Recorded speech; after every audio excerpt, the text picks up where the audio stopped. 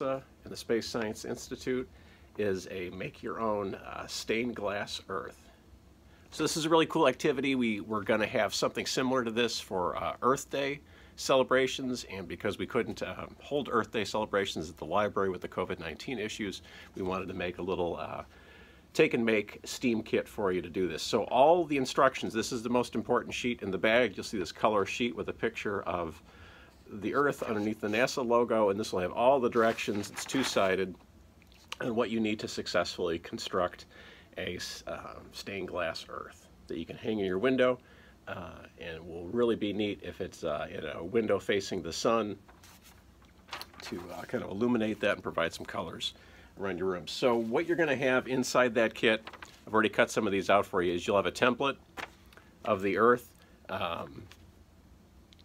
that will feature kind of a black and white image of the Earth, and you're going to colorize that with the other items inside the packet. So you'll kind of see it has the polar caps, the north and the south with the snow.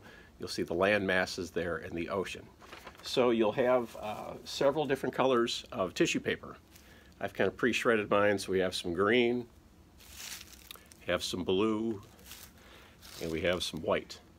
So those will represent the different aspects of the globe you're working on. So the blue will be the ocean areas, the green will be the land, and the white will be the snow I just showed at the North and the South Pole.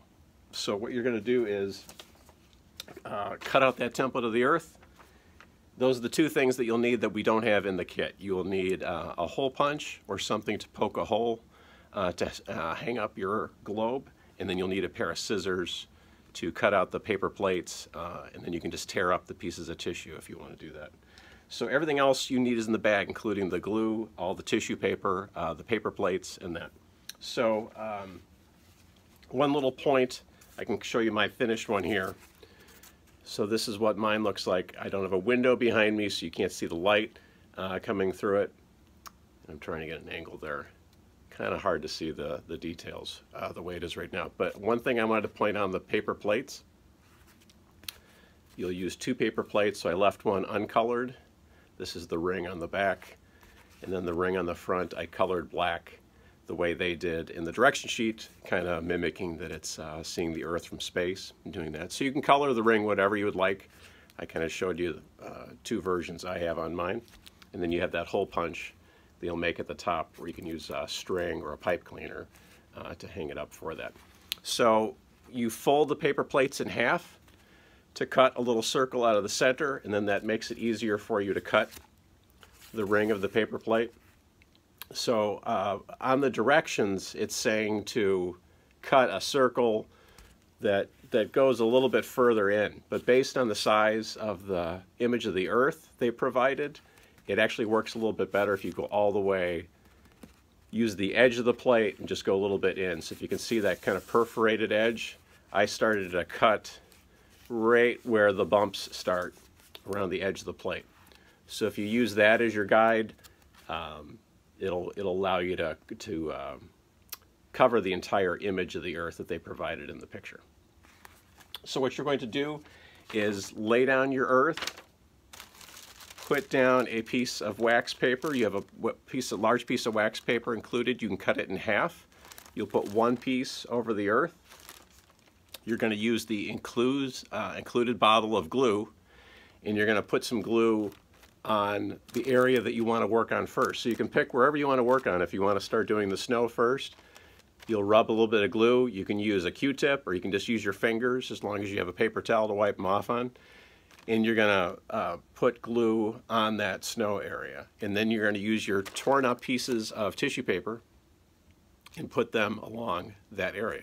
Then you can move on to what you want to do next, the ocean or the land areas. And you're going to work your way down the globe until you've done the entire globe covered in the right color tissue papers that you want to use for that. So you'll keep adding glue. If you do the entire Earth, the glue will dry too quickly before you get to the bottom. So it's best just to work on a section that you want to work on and then keep going on to the next one. After you get that all done, you are going to then, your plates that you've cut out, you're going to want to attach the plate to your to the square you've cut out of the wax paper. So it's best to kind of glue all around the corner of that. Doesn't need to be all the way to the outside. You're going to want to go more in the inner part of the circle you cut, and then press that against the wax paper. And then you're going to let that dry.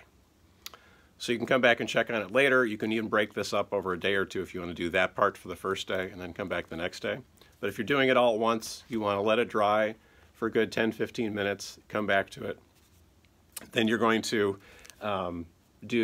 flip it over, and you're going to glue the other paper plate that you cut out on the back side of it. So it's the same kind of thing. I lined up my rings where it's kind of like if you were stacking the plates together, where my outer ring fits inside the inner ring. So it's a little bit easier to keep it together, because if you had the rings going opposite ways, there wouldn't be that much for them to glue to each other, because they'd both be pointing different directions. So I kind of had the white plate face the same direction as the side I colored black.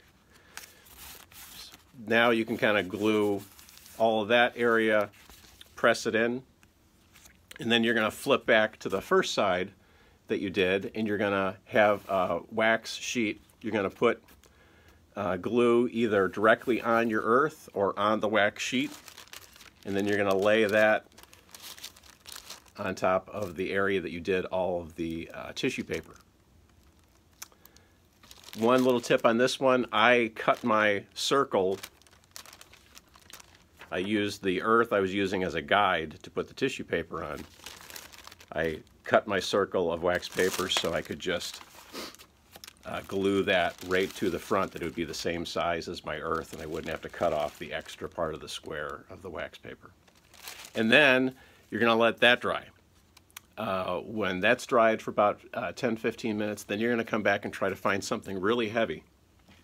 I grabbed some big books, and you're going to want to put it on a table or on a placemat or on a work table, wherever you are, and then you're going to want to put some heavy books on top of it. The heavy books are going to help flatten out the curved part of the paper plate, because if you look at the paper plate in the bag, you know it has that kind of curved edge to it to keep everything on your plate. You're going to want to flatten that out. So you're going to leave it under some heavy books for about 20 minutes, and then you'll have your finished globe. You can get that hole punch, or get a parent to help you punch a little hole in the top, and then you can hang up your globe with that. I chose kind of a sparkly pipe cleaner because it was making me think of kind of stars to go with my black space ring that I painted around that. So I'm just going to twist tie a pipe cleaner there, and then you've got your stained glass earth. So this can hang in a window. Like I said before, it'd be really great if you have a window that is either facing the east or the west, so it'll get the sun kind of shining through the window, and then it even shoots some pretty colors around the nearby walls and whatnot from your earth. So that's the activity for that. And then you have other things that are kind of cool in the bag. You've got some stickers in there. So this is a globe observer. This is another thing we were going to do for Earth Day, but it's got a great website on the back. You can do some citizen scientist work any time of the year if you want to have your parents help you download this free app on your phone or iPad or tablet device you have, and you can help NASA track clouds or mosquitoes in the summertime, or trees, the height of trees in your neighborhood.